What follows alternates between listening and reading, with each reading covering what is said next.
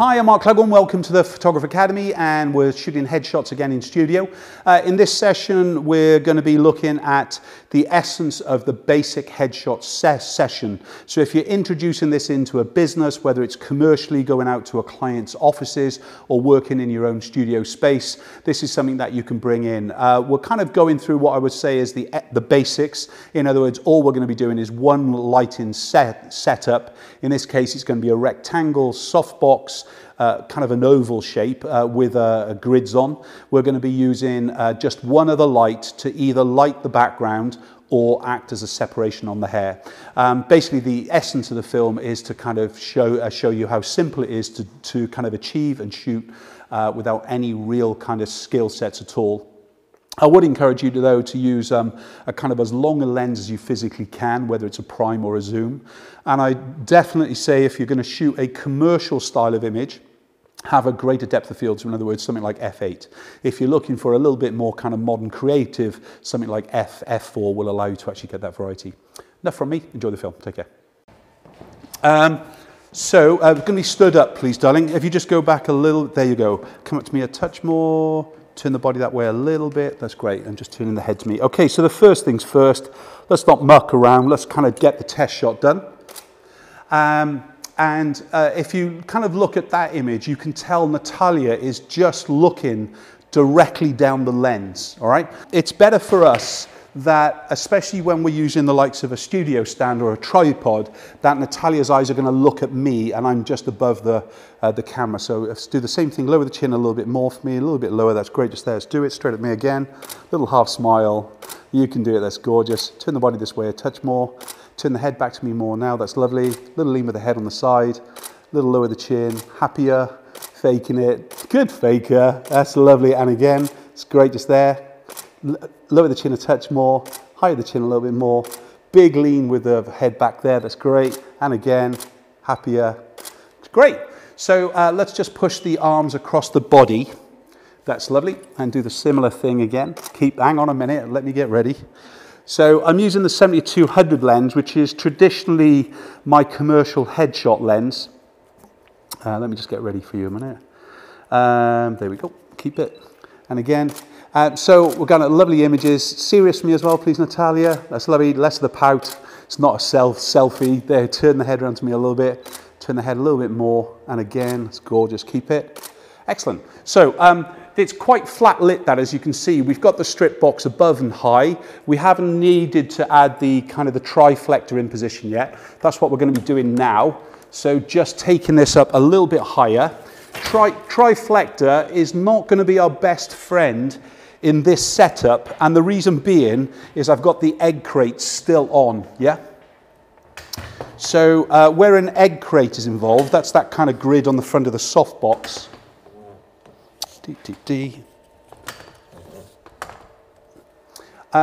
It's really designed to have spread of light rather than just a little bit of the light. Turn the head this way. It's quick test a minute. So remember, we've gone up higher. The catch light's going to change its position just a little bit. But now you can see we've kind of lit underneath the chin as well. Let me just move myself. Come up to me a little bit more, Natalia. That's gorgeous, darling. 1 second. Lower the chin a little bit more. It's great just there. Turn the nose back to me square on. Turn the head this way a little bit. And again. Turn the nose square to me now. That's lovely. It's there. Little half smile there as you are. It's gorgeous. Turn the nose a little bit more for me. And again. Great, relax. So if you miss an image with light, like that one there, just perfect, okay? That's just by luck, yeah? It means that we've shot too fast for the last image to have the recharge. Why?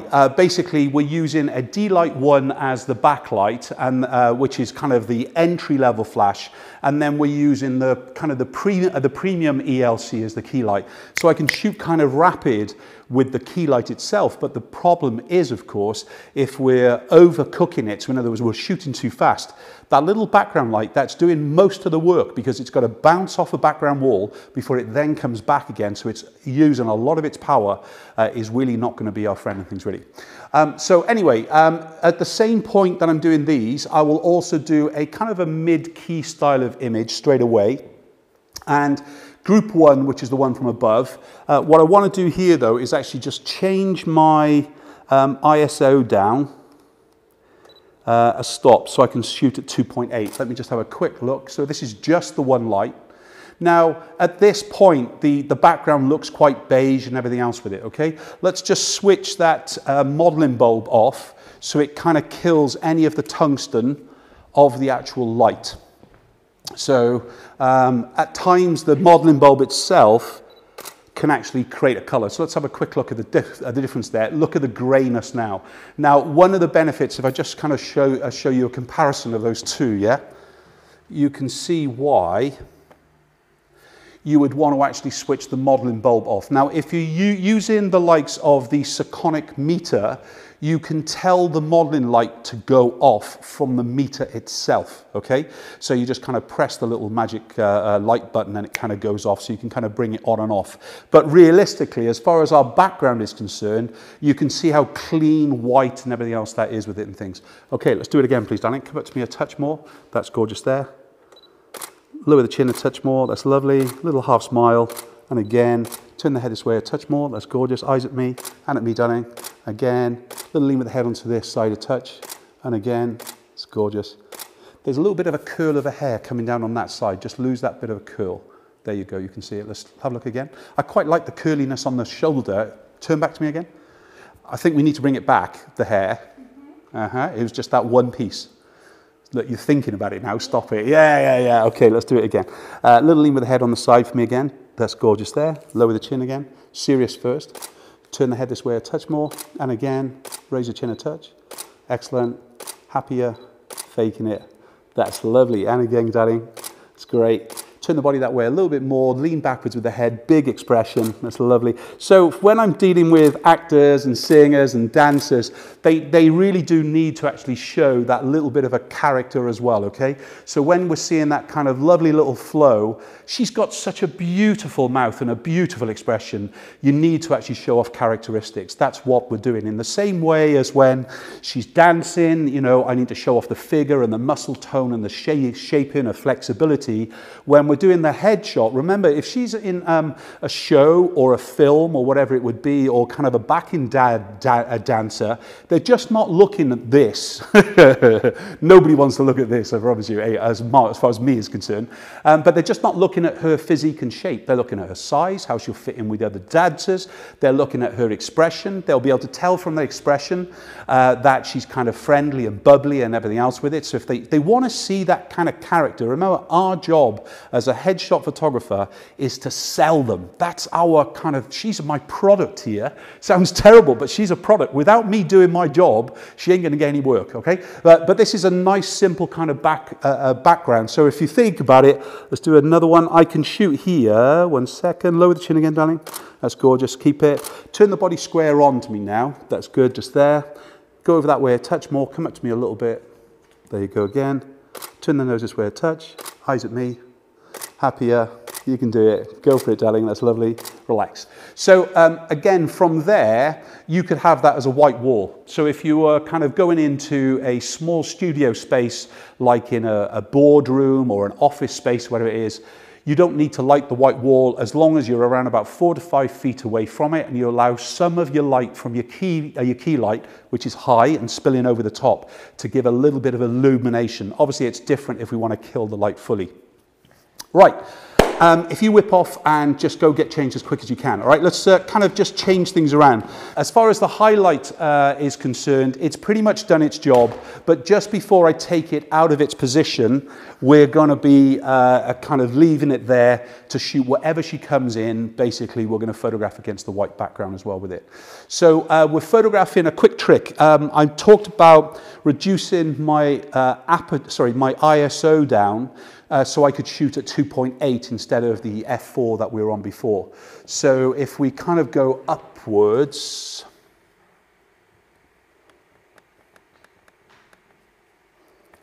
and we just do a comparison in those, you'll see that we were shooting at f4 at 400 ISO, yeah? That's showing us on the metadata here, yeah? f4 at 400 ISO with the highlight on.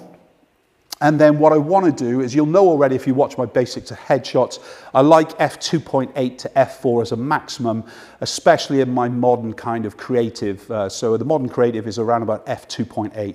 And she's got such a great look that I can throw the backgrounds out and everything else with it.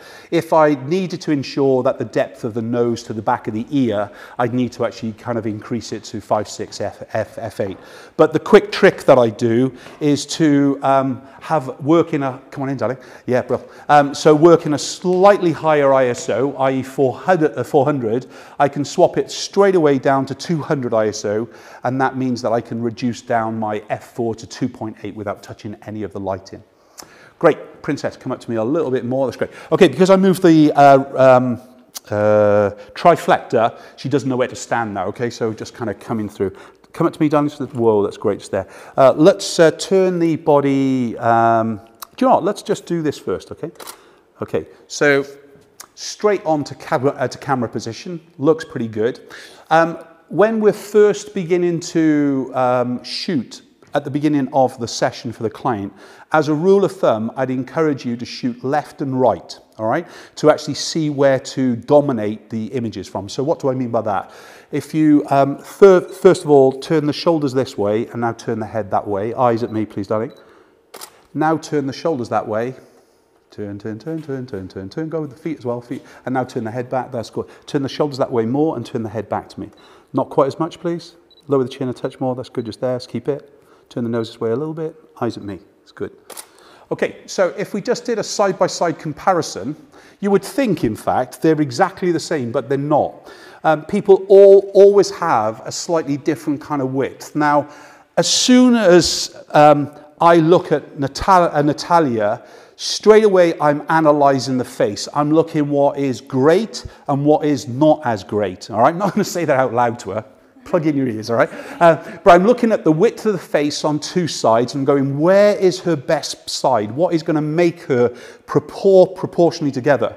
So you can see here why I've kind of always turned her body, from the camera position towards the 9 o'clock. Okay, remember the camera is always at the 6. I turn her body towards the 9 o'clock a little bit, so she's going to point between the 6 and the 9 as a rule of thumb. Okay, but then we're going to turn the head back towards here, and it's all about proportional positioning of the face. It's very hard to talk about this when I got the client here. All right, but in a normal world, I could say to Natalia before we do anything else, which side do you prefer? All right, but my job is to make her look amazing. And remember, a client sees themselves in reverse. So when they look at photographs, they traditionally go, oh, I don't like photographs myself, or what's something to do with that. But the main time is they're looking in a mirror and they're seeing a reverse image of themselves. So they actually never, ever see a photograph that actually looks like them.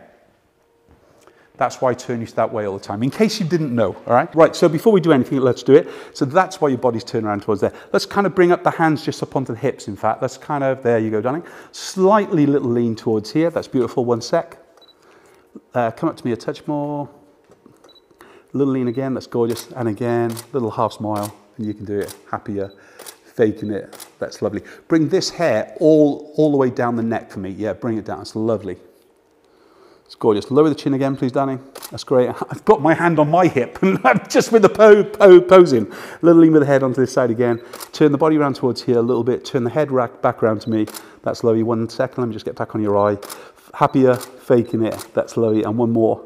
Relax. Just step off for a minute. I'm just going to slide another background in. So, as it was, I thought she was coming back in the brown, all right? But it's no big deal. I'll take the old master off. So this is a quick way now for me to instantly hot swap. Natalia's got a great figure, so I could shoot with the white background if I wanted to anyway, because it'll show off the slim shaping and everything else. And with dancers and models, we need to actually do body shots as well. So as a rule, we'll either be in a kind of a leotard or a body, or we'll be doing some lingerie or swimsuit, whatever it is, because they need to show the figure and shaping off as well, all right? So for certain different types of client, you're going to need to actually allocate certain different types of photography. But as I was mentioning at the beginning, the kind of the price pricing, what we're doing here is all headshot photography. If Natalia wanted a body shoot as well, that would obviously then go up to the 1.5 hours or even up into the 3 hours for all the multi-change and so on, all right? So it's just knowing what you're trying to achieve during the day. Princess, let's jump you back in there. I'm just going to move my little orange shuttle. There you go. Come up to me again, darling. That's good. A little bit. That's great. Just there. Let me just move. Slight twist there of the shoulders there. Twisting the head back to me again. That's lovely. Lowering the chin again. That's gorgeous. Happier. Faking it. It's lovely. One more. Turn the head this way a little bit. Eyes at me, please, Natalia. That's gorgeous there, darling. And again, stay there. Let me just bring in the triflecta. Don't worry if you haven't got one of these. The main thing would be is to try and have some kind of white reflector below. It could be a tablecloth, it could be a piece of card. It'll do the similar job kind of thing. Straight shot first. Okay, that's lovely. Again, turn the body square onto me before I forget. That's good, just there. Eyes at me, straight above me. That's lovely, it's there. Little lean with the head on the side. Turn the body back on towards here. Body more. Turn the head back to me a little bit. There you go, it's good. And again, raise the chin a touch. You know what, if you were having to, oh, that's beautiful. I love you. Okay, that's really, really nice. We're going to show you how to add 100 quid onto your shot in a minute, all right? It's easy to add value into your photography.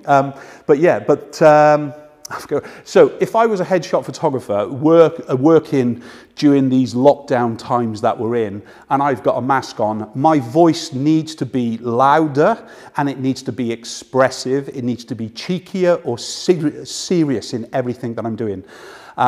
So you've got to make sure that if you are having to use a mask because you're working in clients' offices or whatever it is, you have to change what you do and you must project yourself a bit more like an actor and things. Princess, if you jump off stage just for a minute, and want you still back as you are, mine, don't move, yeah? I'm going to add sails onto Natalia, and all we're going to do is add in a separation light. So let's just quickly bring the D-Light one out of the highlight. If I was in offices and they wanted a three-sided studio, basically what I mean by that is if they wanted 3 different looks of each one, I wouldn't be moving any of the lights, yeah? I pretty much kind of want the main light just to actually follow around in the position that we're doing. Right, let's switch this one on. I definitely need the modeling bulb on now, no matter what, and I want it on its fullest. There we go. Natalia, could you just go back in that position again, just so I could see if it's going to hit you? Okay, that's good, just there. Hang on a minute. Great. Right, so the first thing I want to do, though, I've put it in position, is I want to see what that light is going to do, okay? So I'm going to just take the shot and see how much detail is there in the hair. That's absolutely essential for me to see what it's doing. If possible, I want this light coming in from almost the 12 o'clock position. Because then, especially with somebody with very, very thick and long hair, we've basically got that lovely kind of separation on both sides, which we do have now. Okay, so great. Now I can switch both the lights back on again and I can shoot as it is. Okay, serious first. Let me just check you look beautiful. Awesome. Okay, that's gorgeous. There again, eyes at me. It's lovely. Slightly lean with the head on side. Little half smile. There you go, it's lovely. Raise your chin a touch, darling. Let me just come back a fraction. That's good again. Keep it. Eyes at me. It's lovely. Turn the body around there more and turn the head back to us. That's it. Keep it. Serious. Raise the chin, darling. And again for me, let's go with the arms pushed. The reason that we're doing that is to actually we push the boobs together, especially with a woman with cleavage or shape of a kind of a cloth that they've got on, like a shirt, whatever. We definitely want to exaggerate the femininity. Even a more masculine styling of woman tends to actually want to have that just touch of femininity within it. Obviously, there's exceptions to all rules and things, really. Okay, so just there. So it's not a selfie though, okay, so no pouting. Turn the head this way a little bit, that's lovely, and again, happier, faking it again for me, darling, that's lovely, and again for me, leading the head more. It's gorgeous. One more, that's good. Relax, love it. Really, really nice kind of thing. Right, what are you doing here? Go get changed. So we're going brown next, isn't it? Yeah. Do you know what? Just to make it nice and easy, and I wasn't planning to do this at all, but let's just push the background in. I plan to actually move the camera around to show you the kind of the move in the position, moving the lighting with it. You can see that my kind of strip box here is running very close to a 6 o'clock position. And basically, all we've got to do is make sure that we've got some kind of shadow. I do like a shadow. Why? Because it basically thins a client. Natalia, obviously, she's got a great look. She's a young woman. It's brilliant. She's a young woman. She can pull anything off. But we've got to make sure that we're still giving her shape. If you were looking to show clients images on the day of the shoot, a quick tip, you shoot one shot and you overexpose it with aperture. And why? Because it bleaches out the skin and then they can't see kind of all the pores and everything else with it. Because the last thing I want to be doing is going in here and basically before a client sees anything is kind of going, oh, look at the pores on the skin and everything else with it. Yeah, that's my job, is to just soften that just a little bit in the post. And the only thing that we'll use is just take the texture off in RAW before we process it. But yeah, really good, like it. So in fact, let's just do 2 quick shots. We always do a test shot at the beginning. Come up to me a little bit, it's good. I've got a hair going straight across the cheek on this side. There you go, slowly. Lower the chin a touch more, darling. Keep it. Have a quick look. Yep, just gonna step back a fraction just to give a little bit more space. I really want to crop in camera, remember. I don't want to do all this kind of cropping in post-production for the sake of it, even though because we're studio stand-based or tripod-based, I could select all the images, kind of crop across the whole lot. I still want to make sure there's enough space above the head and enough space below here. As a rule of thumb, today in kind of what we're doing, it's pretty much all horizontal kind of headshot photography. We very rarely shoot a kind of a vertical, except for more kind of the creative sessions to add into the portfolio. Obviously, you've got to do that with like body shots and things with it. Okay, so let's do that first thing. Lower the chin, darling, a touch. Keep there. If you stay there for me a minute. Okay, I'm just going to move this out of the way. Let's do exactly the same shot. Keep it. Relax. I'll put that back in a minute. So let me just do that comparison. So fingers, you can see straight away. Yes, agreed? You can see the difference in those images as far as the light and the bright, especially down the shadow side of the face and so on with it. Yeah, that's kind of, without any question, you can see it there. I think we need to actually bring a little bit of, so I call this the classic kind of modern, or a modern creative. You know, it's kind of just is this drop focus element more than anything else. So it's kind of really sharp from the chin and all this kind of round area, like we did a face peel. That is all sharp, yes, including the tip of the nose right back to the front end of the ear. Once I go less than 2.8, I can't do that on this lens anyway, but once I go less than 2.8, basically I've lost the sharpness on the nose, and basically it's going to look a little bit weird. It's just going to look like a smudge rather than actually a textured part of the face. But if we just did a side-by-side comparison, straight away there, you can see the difference, first of all, in the light and the brightness, where we're using the reflector on the left-hand side and we're not on the right. But then if we kind of go into this image and we look at the highlight in the eye, you can see we've got beautiful color in the image on the left-hand side. Don't get carried away with that, because I still prefer the image on the right-hand side. I know we haven't done any work on it yet, but I still prefer the image on the right-hand side, and then all I need to do is go and brush in and brighten those light eyes and things with it. But again, shaping and form and everything else. So just don't get carried away with one of these all the time. Have you got a piece of card there a minute? No, I tend to actually hide all women's ears, right? It absolutely, and it's just one of those things. It's because, you know, naturally, most women with long hair, you do that, isn't it? And I just go, why? But it's just a Mark Cleghorn thing. So where possible, if they've got really long hair, like beautiful hair that she has, we want to actually cover that up. So let's do the shot. Turn the body that way a little bit more, darling. That's great. Let me just change the focus position on the eye.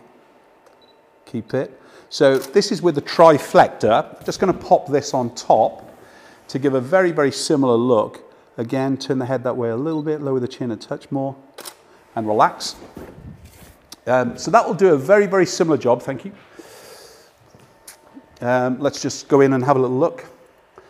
And the other image as well, let's do a side by side. So you can see the one on the left, which is the triflector. I know she's turned her head a little bit more on the right-hand side, but both of these have a reflector element of some kind in, but you can see already how it's much better with that piece of card. Why? You don't have the kind of the cat's eye effect. So if you were doing a lot of this stuff, I would use a big sheet of white card put in front, or a white tabletop, or whatever it would be, to actually kind of get those images. You often see me kind of using one of my kind of plinths or pedestals for the shot. Let's do it. Lower the chin a touch more, a little turn of the head on the side. Let's turn the body round towards that way fully, and then turn the head back to me. Okay, so remember I was saying to you, a little lean with the head on the side. That's lovely. Lower the chin again. Okay, and again, happier, just a touch. Turn the head to me more, darling. A little bit more, eyes at me. It's great, just there. Turn the head a little bit more. Let me just move that focus on the eye. There you go, faking it a little bit more. That's good. Faker you are, dear. Excellent. Right, so there's a reason, as a rule, we don't point the body of a woman towards the light. And remember, it's because it makes the body thicker and it flattens the chest, all right? That's why we always turn the body away from the light source with a woman, so as we can create a shadow cleavage, and it'll also make her look thinner no matter what. With a guy, traditionally, we turn them into the light source to give more bulk, more strength, to actually kind of do it, and then it doesn't matter as far as the kind of the solidity of the body is concerned. However, you've got to kind of look at a fashion guy and everything else and go, do you know what, he looks absolutely amazing. I'll photograph him with women's light. I kind of still call it women's light, shouldn't do it in today's way, but I kind of look at the feminine kind of flow with it and things really. But again here, if we were shooting more body shot, we wouldn't be seeing any kind of shape, and you can see how that light is hitting the chest and it's giving no real kind of direction with it and things really. So as far as the other little things that I would encourage you to do, in the kind of the basic session, I'm going to turn the body back that way again. Let's turn back here. Let's do it again. Can you go back a touch me? Whoa, that's lovely. Turn the head. That's gorgeous there. Quick test again because we changed things. That's lovely. Better. Okay, keep it. Small little smile. That's lovely. Pull up the shirt collar a little bit for me as well, can you? That's great. Same shot again. Instead of just the push, just kind of the cross of the arms, just a little bit. It's going to give good shape. Turn the head this way. That's lovely. Half a little expression for me. That's great. And again, eyes at me, darling. Straight there. Do you feel the difference when, yeah, okay, because she's naturally looking into that lens, and I've got a reminder, no, look at me kind of thing, and it just adds that extra little position. I wonder if we can see it. You can see she's looking at me. Guaranteed, we've got a connection there as far as the eyes are concerned. Whereas here, she's looking down the barrel of the lens. You can just see it. So the eyes are slightly more closed than they are kind of fuller and things really. And obviously, if you've got a client with a slightly smaller eye on one side or another, we usually actually turn the smaller eye towards the camera position, trying to get that to be much bigger. If it's really that bad, you turn the big eye towards us and basically put the smaller eye in shadow more and things really. There are tricks that we can use all the time. I think we're pretty much done, to be honest. I think we've satisfied our 30-minute kind of 150 quid worth of session and the 3 tops and the 3 variety. If you want to step out for a minute, if we need to bring you back again, stay as you are, and we will. But that kind of gives you a basics of what I would expect for you to be doing in a kind of a headshot photography. If it was a more basic kind of service that I'm offering the client, I'm not going to retouch all of those images before she sees them. If we were at a workplace and they were all having to choose 3 or 4 images, then basically once we'd finished, we would go through and select them and star rate them for me to know the ones that they want. They're the ones that they really like. Then pretty much I can ignore all the others, but I wouldn't delete them as source. The great thing about shooting tethered for headshot photography, you literally can move straight from the camera, straight to the edit point, and you're basically getting into the choice selection straight away. But if this was being done to her agent, in fact, even though we would go through them, the only images that I would edit out before we kind of show them to the agent would be any blinks or blanks or whatever it would be. Those are the only ones that were done. All of the images then, my selection would have a quick run through a very, very fast pass as far as looking at any images I definitely don't want to show the agent. Then obviously all I've got to do is process those RAW files into a JPEG file, the full resolution. I upload them to the client gallery. I switch on the proofing part. That in SmugMug, it puts the copyright across it or my logo on it or whatever it is, and I can even limit the quality that the client can see in the different kind of grades, because as soon as I upload the full resolution into the likes of SmugMug, it basically makes multiple the copies in resolution. I don't have to do anything else, and it doesn't strip any of the metadata at the same time and so on. But as when we print from the image or when we download the image, of course, then they're actually downloading the full quality of the file. But again, it's different things. You'll obviously all work in your own way.